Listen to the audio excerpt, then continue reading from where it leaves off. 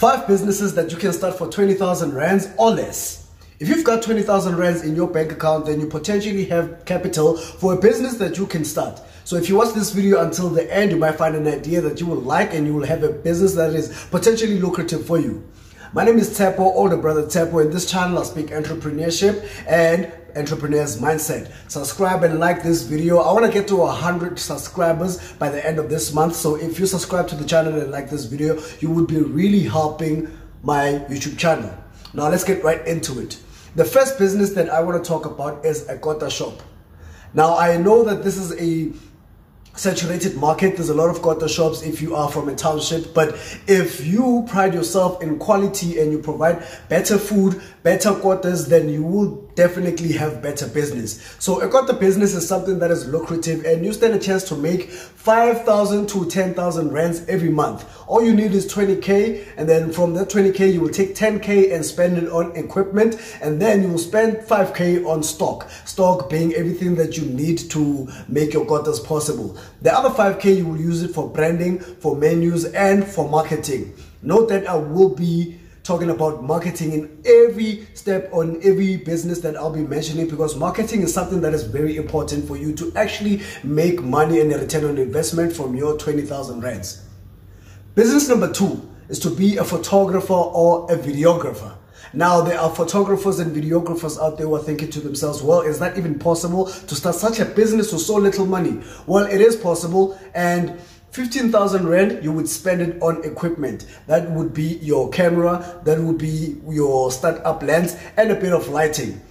With that much equipment, you can start your business, and with the remaining 5,000 rand, which is very important, you have to spend all of that money on marketing, because photography and videography are very saturated markets. So if you don't set yourself apart and if you don't get seen by as many people as possible, you stand a chance of losing customers. Now with the photography business, take this from me because I've done photography as a business and video as a business, you can make 10,000 up to 50,000 rands a month in the beginning, and as your quality of work gets better and you build your network and your client base, you stand a chance to make a lot more, and you just started with 20,000 rands.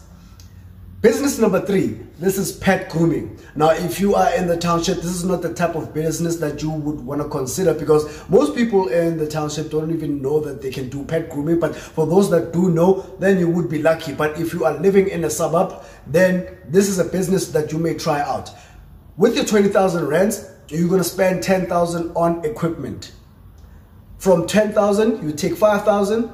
From the 20,000 rather, you will take 5,000 and you are going to spend it on branding and marketing. Again, branding and marketing are very important so that you may gain awareness, more people can know about your business. The other money that you would spend from a 20,000 rand would be stock. What do I mean by stock? Stock, you will be buying products that you will sell to your customers so that you can upsell your customers. When they bring in their pets, you can upsell them by selling them products that will help with their pets, either for fleas, either for smell, anything like that. These are products that will go hand in hand with grooming of their pets. The other business is a business that I'm also currently in, and you can start very soon with 20,000 rand. Business number 4 is a tattoo studio or a tattoo shop. With 20,000 rand for a tattoo studio, you would need to spend 10,000 rand on equipment. Yes, 10,000 rand on equipment as a startup, because you don't want to spend a lot more than that. Of course, with the tattoo business, just like with the photography business, which I have experience in, you would need more money for equipment. But to start, 10,000 rand is all you need for equipment. And then you need 5,000 rands for branding. Branding so that people may know about your studio, wherever your studio may be. I run a private studio, so my branding, I spend it mostly online.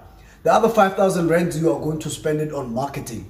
Marketing meaning you are going to spend that money on a website, you're going to spend that money on Google ads and Facebook ads, reaching as many people as you possibly can once you know how to do tattoos, of course, and then you start getting your customers. With a tattoo business, you will make 5 to 30,000 rands. It depends on how busy you are, and then it depends if that's the main thing that you are doing, you could possibly make a lot more money. Business number 5 is fixing phones. Now, when it comes to fixing phones, it's a little bit complicated because you may need to be at a location, or you may also work privately, but with 10,000 Rand, you are going to spend it on equipment. 7,000 Rand rather, you're going to spend it on equipment, and then you're going to spend 10,000 Rand on supplies. What do I mean by supplies? This will be your screens, this will be all kinds of components that are needed for you to be able to fix phones. You can also add laptops and computers right in there with, just call it mobile mechanic. You're going to be a mobile mechanic.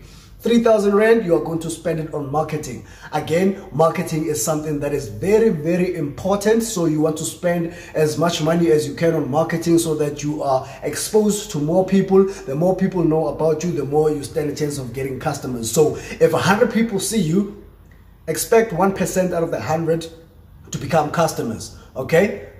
Now, with all these businesses that I've mentioned, if there's still more that you would like to know, if there's still other ideas that you would like me to discuss in this channel, I will definitely do that. And then for anybody who might be asking themselves, how am I justifying all the costs to the business and starting it up, you can comment in the comment section, and then I will make a video breaking down each and every business that I mentioned in this video and justify each and every amount that I mentioned into this video so that you may get more clarity. But I will be making another video with 5 businesses that you can start with 20,000 Rand. So if you didn't find an idea in this video, subscribe, hit the notification bell. You will see it on the next video. I appreciate you very much. I'm done with this video. See you in the next one.